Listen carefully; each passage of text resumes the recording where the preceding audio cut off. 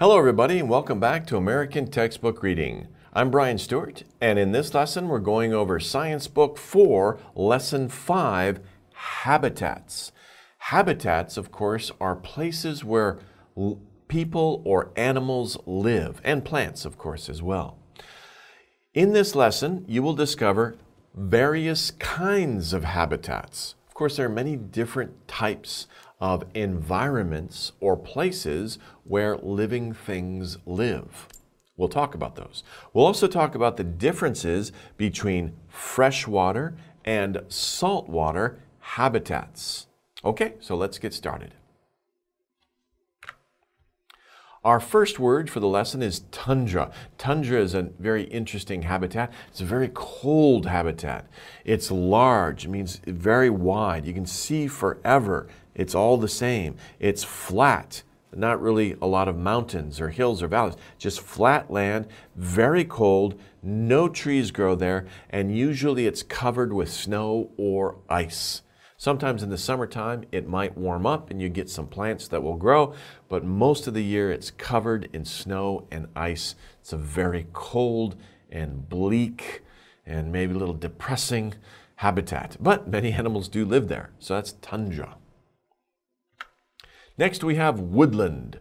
Woodland, of course, is a land that many trees grow on because wood means many trees. If there's a wood, wood means forest, many trees. So it's an area of land on which many trees grow. Most people live around woodlands in Europe, in Asia, North America. There are many woodlands and most people live near trees. Of course, woodlands are a little bit cooler than jungles. Jungles are like woodlands, but they are in hot, humid environments. Woodlands are usually more northern or southern, and they're cooler and not as humid. Okay. Habitat. A habitat, of course, I just mentioned that at the beginning of this lesson. A habitat is the home of an animal or plant. It's kind of more of a scientific word. A more casual or friendly word is home, right? What's your home? You could say, well, my habitat is an apartment. Of course, that sounds a little strange. Don't say that. You're being a little scientific when you do say that. But habitat just means your home or the home of a plant or animal. Somebody's home. Saltwater. Saltwater is of or found in water that contains salt.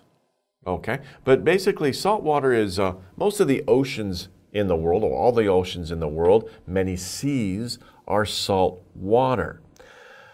Why are they salt water? Because the accumulation of salt, especially from rivers and from all the runoff from the land, that water has a lot of salt in it. And of course, there's also a lot of salt in the water naturally. So most of the oceans, if you taste the water, it is salty and you can't drink it. You cannot drink ocean water because it has too much salt in it, and it's not going to do your body any good to drink it. The famous sailor once said, you know, sailing on the ocean, he said, water, water everywhere, and not a drop to drink, right? So if you're sailing on a boat, make sure you bring fresh water with you. You can't drink salt water. Of course, the opposite, fresh water. Fresh water we can drink. And fresh water is very refreshing, especially on a hot day. So fresh water is of or found in water that does not contain salt. And most rivers and lakes are freshwater. You see a picture here of a man on a canoe or kayak, and he's paddling what looks like a lake. And of course, many lakes inland in like the continent or inland, you have a body of water, small body of water. We call those lakes, ponds are smaller. Those are freshwater. And most of the water that we drink, we get from lakes or reservoirs or streams and rivers. Okay. Moist. Moist means a little bit wet. Sometimes you have the baby wipes, you know, the mul tissue in Korean, mul tissue. Mul, of course, means water. And those are moist. They contain a little bit of water in it. They're a little bit wet. So if you just get a tissue, right, like Kleenex, you know, that's dry.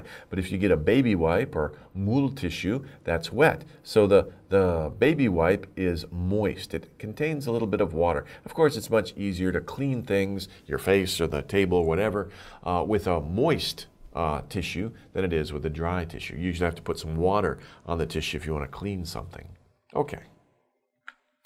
Coat. Are you wearing a coat? Hopefully not. Hopefully it's not cold where you are.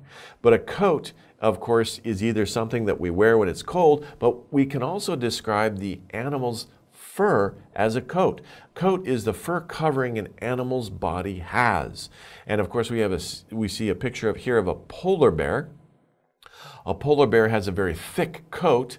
It's a very thick hair, and of course a little bit of some skin and fat that keeps the polar bear warm, because the polar bear lives in the tundra, in very cold areas. Of course, our dog, she's a beagle. I feel sorry for her in the summertime because she's covered in fur and it's very hot and humid in the summer. So she has a coat. She can't take off her coat. Poor doggy. Whenever we're at home and the air conditioning is on in the summertime, she's always under the air conditioner because she can't take her coat off. But okay, so coat, fur covering an animal's body has. Okay, those are our words for the lesson. Now, what are some kinds of habitats? We talked about that. I said you will discover various types of habitats. And in the vocabulary section, we talked about some of these. First of all, we talked about tundra. Tundra, of course, is up north, really far north or southern areas where it's really cold all the time. And it's flat. You know, in this picture we have some hills, but usually flat, and not many trees will grow there, and it's usually covered in ice or snow. That's tundra. Next, we talked about woodlands, or woodland. And of course, that's a nice area where many trees are growing.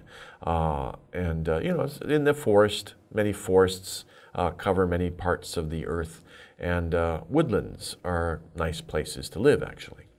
We also have desert. We didn't really talk about deserts, but deserts, of course, you know from pictures. The most famous desert in the world is the Sahara Desert in northern Africa. It's very dry, so dry that there are no plants. Plants can't grow there because there's no water. So it's just sand. Some animals do live in the desert, very interesting animals, but usually you don't see them during the daytime. They might come out at night when it's cooler, but desert, of course, is very dry and just covered in sand. Okay, next we have a lake, and a lake is an example of a freshwater habitat. The water there is fresh, and of course this looks like a nice, beautiful mountain lake, so a nice body of fresh water. And of course oceans. Ocean is the next type of habitat, and of course oceans cover most of the Earth's surface. So if you're talking about habitats, ocean is the most common type of habitat because of the area that it occupies. Most of the world, most of the Earth is covered in oceans. So when we talk about habitats, ocean is the biggest, right, by far. Okay, so these are different types of habitats. Let's talk about freshwater habitat versus saltwater habitat. So how are they different? Or what kinds of different animals live in these two different habitats? Animals in a freshwater habitat are usually frogs. Frogs will live in freshwater. Beavers. Beavers are very common in freshwater. They make their dams and rivers, and they make small ponds or lakes because they dam the river, and they'll make a little pond, and that's where they live, and then they hunt for their food. They get their food out of the pond, and they have their little home in the dam. Beavers are really interesting animals. Okay, and then we have carp. Carp are a type of fish, and a lot of people will keep carp in I think they're in koi ponds. I think you call them koi ponds. And even in buildings they'll have them because they're interesting fish. They're very easy to take care of. They're colorful sometimes. And they'll keep them in like little, you know, you go into a very fancy or expensive building and sometimes they have a little pond in the lobby and you can see fish swimming around in there, they're usually carp. Of course, you could have other fish, but usually they use carp. Okay, those are animals in a freshwater habitat. What about animals in a saltwater habitat? Well, we have dolphins. Of course, dolphins are famous. They're friendly. They're actually very friendly animals. They're very intelligent animals as well. And they live in the ocean, so they are saltwater animals. We also have jellyfish. You gotta be careful around jellyfish, especially in Australia. But anywhere in the world, really, jellyfish are very basic, primitive forms of life, and they're usually in the first few feet of the water because they're up near where the sun is. They want to get the sunlight. So if you're swimming in the ocean, be careful of jellyfish. If you feel something stinging your arm or even your face as you're swimming along with a mask and a snorkel, sometimes you get the little pricks or the little, it hurts a little bit. You're like, what is that? Those are little strands of jellyfish, because they're very poisonous. Some jellyfish are really poisonous. They're very dangerous. But yeah, just be careful of jellyfish when you're out swimming in the ocean. Okay, and then finally squid. Squid are amazing creatures. They're really cool to find or to see underwater. And they, of course, just live in the salt water. Okay, so animals in freshwater habitat, animals in a saltwater habitat.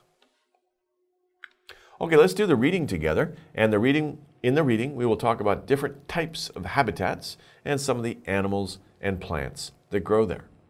Are you ready? As usual, try to read along with me. Focus on pronunciation and also on the words that we learned in the vocabulary. Here we go. A tundra is a very cold habitat. There is a lot of snow in the winter.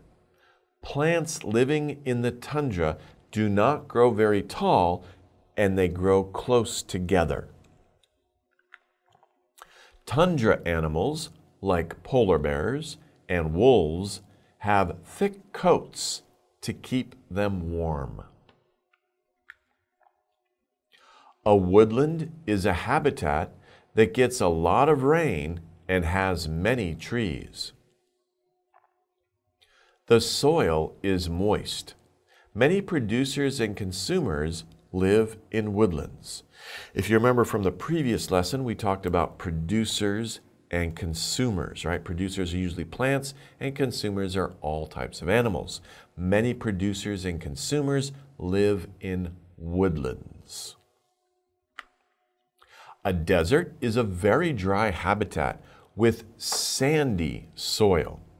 It is very hot in the day and very cold at night. Few producers or consumers live in deserts. There's just not enough water. Okay. The ocean is the biggest habitat. Many types of saltwater plants and animals live in the ocean.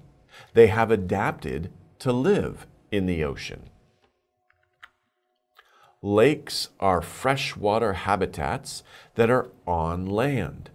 Freshwater plants and animals live in lakes.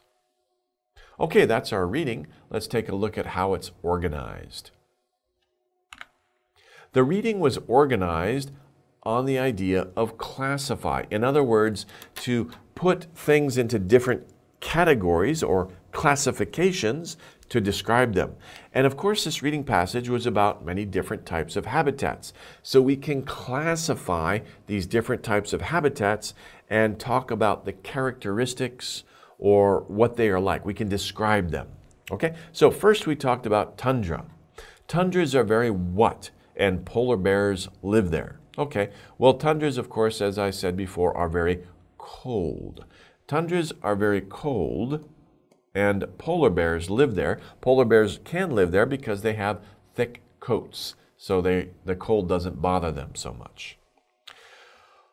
Woodland is our next type of habitat. Woodlands have a lot of trees, obviously, because they're woods, they're forests, trees, and the soil is what? A lot of rain has to fall there in order for many trees to grow. So the soil is wet, the soil is moist. Okay. Next, we have desert. Deserts are very wet habitats with sandy soil. Nothing really grows in the desert. There's no plants because there's no water. So deserts, if there's no water, it is very dry.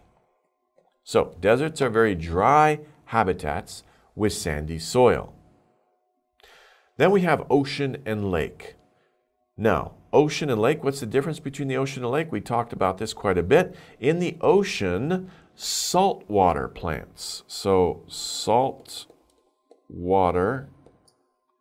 saltwater plants and animals live in the ocean.